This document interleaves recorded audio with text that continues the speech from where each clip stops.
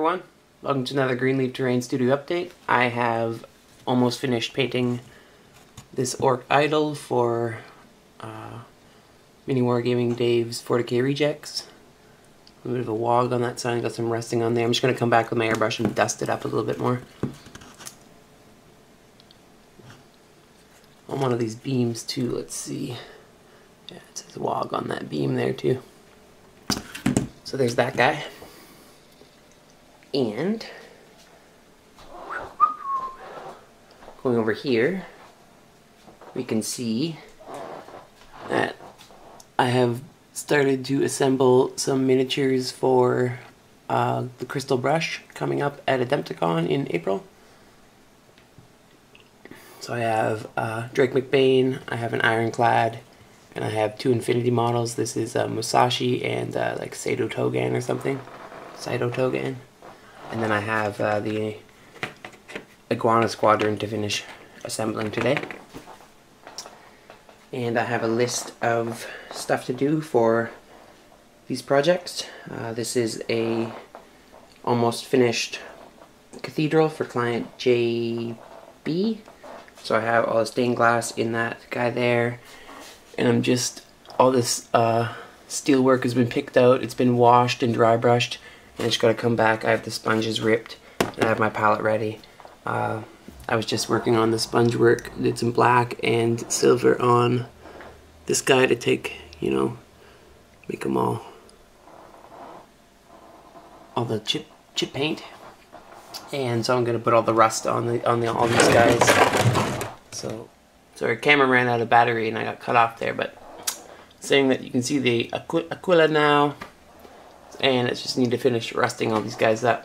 Same thing in here. I have the metal parts picked out. I need to also come back in, and there are a few of these little control panels there.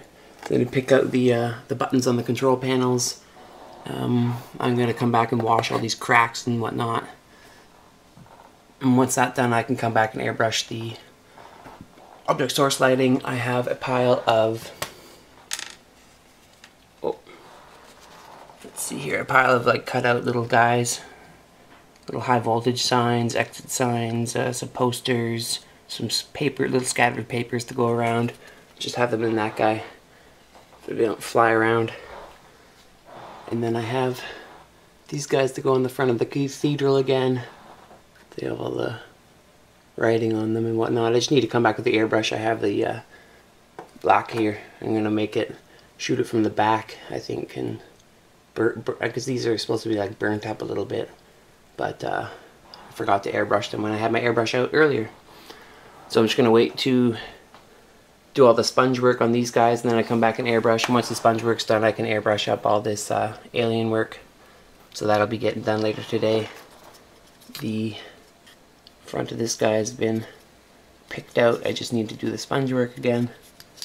And then obviously there's 1, 2, 3, 4 lights that will get object source lighting shot down, so some of these colors will change with the lighting. So that'll be cool.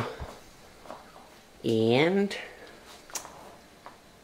I think that's it for, yeah, this is client SB. Client R, can't remember the last name, client R, you're from Norway, you know who you are. I have the, your tree stands are all done, and let's go search for those, hold on. So the lighting is kind of dark here, but tree stands are all ready, the dead guys are all in, and the pre-made trees are set in. So I just needed to get all the trees built, the main trees, and then just needed to take a little bit of, I sealed them probably about 3 or 4 times with the light misting, so they're on their second misting. They're getting pretty good now. You want a little bit of sponginess to them, but you don't want it to like fall off, so gotta get it going on a little bit. And I'm just waiting on, I ordered some barrels and whatnot for more scattered terrain. But right now this pond has some rocks and just some junk in it. Should be like a murky pond with in the forest, but it also, you know, incorporates some of the town that's really close to this forest. Because there's going to be town, it's like a forested 40K town set. And so these guys have plugs. And this guy should, I might have to trim some of this guy actually, I didn't realize that. He's in the way a bit. But yeah, that guy will, they both will plug in there. And so if you need to, or for shipping purposes or whatever, they can come out. They're not magnetized. I thought about magnetizing them, but they sit in there nicely, so there's just a piece of styrene tubing, and the other guy's tube inside, and then it's just green stuffed in there. And the stem has to be cut really short, because the stems are usually about to the base of my thumb there. They're pretty long. Oh, I guess I got these guys done too. I'll do a separate guys on these later, but these are just personal Infinity Terrain. They are little planter boxes. I had these pre-made, they're supposed to be cedar trees. So got little purple and white flowers in them. Some vines growing up the side. That one only has the single tree, but these guys both have the double tree. There's the other guy back there.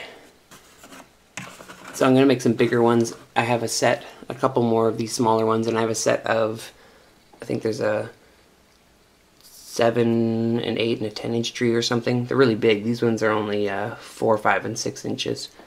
So the other ones are like bigger, fat guys. So I'm going to do something special with those, but those are for some Infinity Terrain.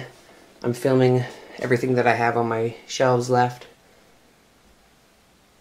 And that board is going to be made into my Infinity board eventually, but that's going to be in the new year. So, thanks for watching. Please subscribe, and I'll have more videos to come. This video is the next one. Forgot to mention that I've been working on filling out everything for my Kickstarter that I'll be launching tomorrow. I'm not asking for very much. I think it's a $2,000 goal. So, I'm going to have, I think there's 8 or 10 pledge levels. Maybe I'll make some more. But yeah, just gonna ask them little bits of money for the community and see if you guys will help me out. So that's gonna be launching tomorrow, and look forward to that guy too. Or I don't know if you can look forward to it. Whatever.